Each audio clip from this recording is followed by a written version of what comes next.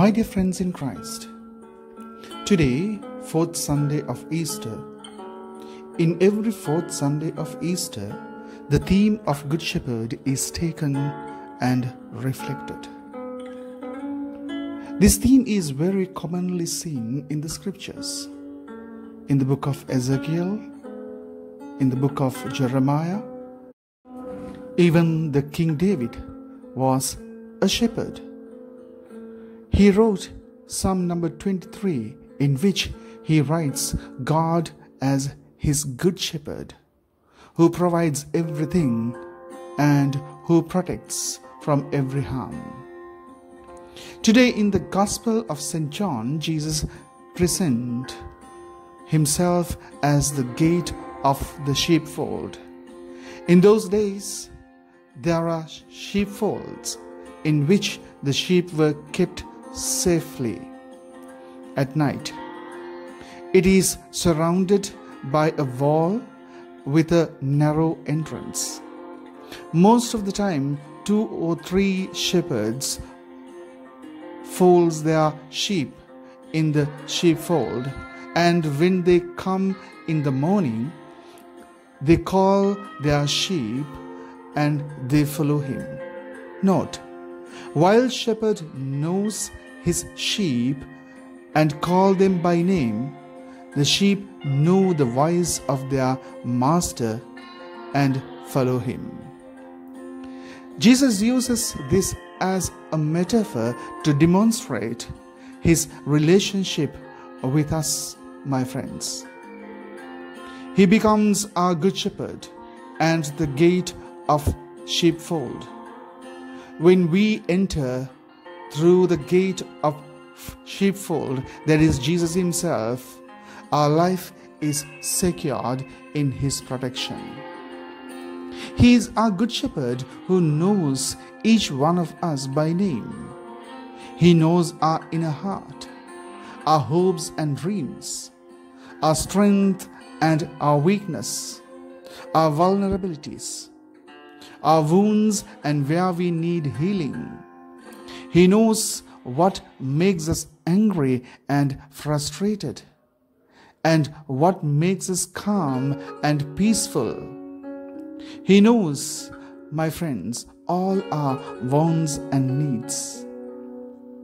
So, my friends, Jesus is calling us by name, and when he calls, we as his sheep must be able to recognize his voice. His voice comes to us in many different ways. Through the scriptures, through our friends, through our elders, through a sermon of a priest. Recall a moment where you have felt, I'm wrong, I need a change. Or a moment where you were challenged by a sermon or anything. Just recall a moment where you were strengthened, empowered, and lifted when you were really down and frustrated. My dear friends, those are the moments where Jesus has called us by our name, where Jesus had come to us to have a direct contact with us. Those are the moments that we need to see in the eyes of our faith. Let's look forward for such moments in this coming week and try to recognize the very presence of the Lord as a good shepherd in our life struggles, my friends. At the same time, be vigilant, as Jesus alarms today that thieves would come to rob. In our lives also, thieves would come to deviate us from the love and the protection of the Lord. They would tell us and mislead us, saying that God is not there and God doesn't exist. Or else they would say that Jesus doesn't love us If Jesus loves us, all these troubles will not come or befall on us. There may be so many people who would come and tell you that Jesus will not help you in this situation.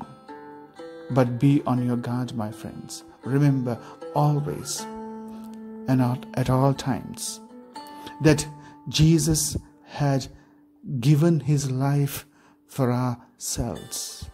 He has given his life that we may have life in abundance. That's a nature of a good shepherd. So the Lord is my good shepherd, who provides me with everything without a lack, and who guards me even in the valley of death. Let's keep and cherish these thoughts and these words in our hearts for this week.